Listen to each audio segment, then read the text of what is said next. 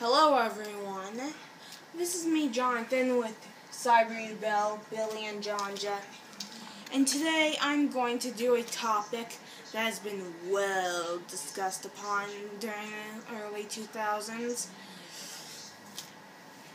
the show called Candle Cove.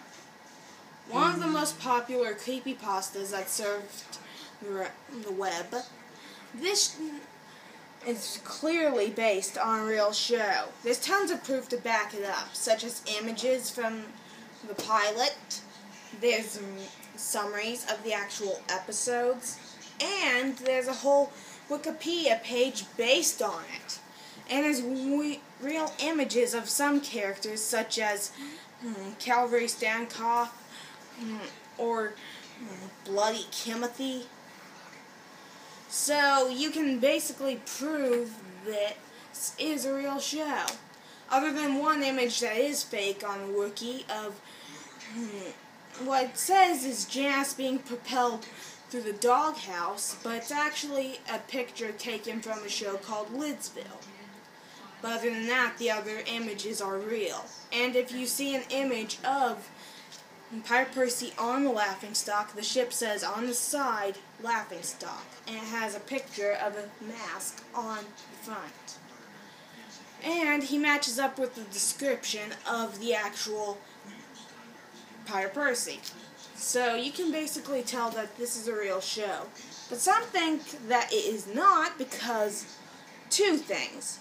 One, people think that the Screaming episode is fake, but it's confirmed that Emerson Grimes, the director of Candle Cove, had used none of the real puppets from the show, and the real actress of Janice was not present in the show, so there's a baby playing Janice. And that was some good acting for her to be crying. But anyway, you can basically, and people say that's fake because you can hear the sound in the suicidemouse.avi video, and you can find them on freesound.org if you search Psycho Scream 1, Psycho Scream 2, and Psycho Scream 3. And you can find real images of the actors on the Wikipedia, so you can tell that it is not fake. Plus, people think that's not real because a creepypasta was made about it by a man named Chris Straub, which he's trying to basically say that he came up with Candle Cove when there was a real show based off of it. So, and the merchandising for this show was not good. Apparently they only released they released plastic swords for the show, and they made some books that can't be found because of the age of the show, since it came out in the early 70s.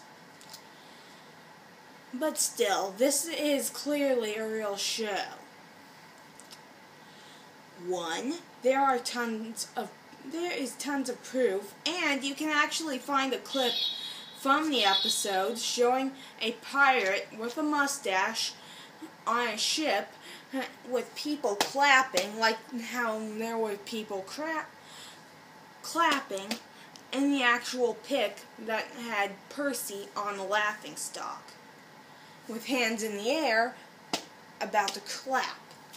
So you can tell that it is obviously real, and Chris Straub is just trying to take credit.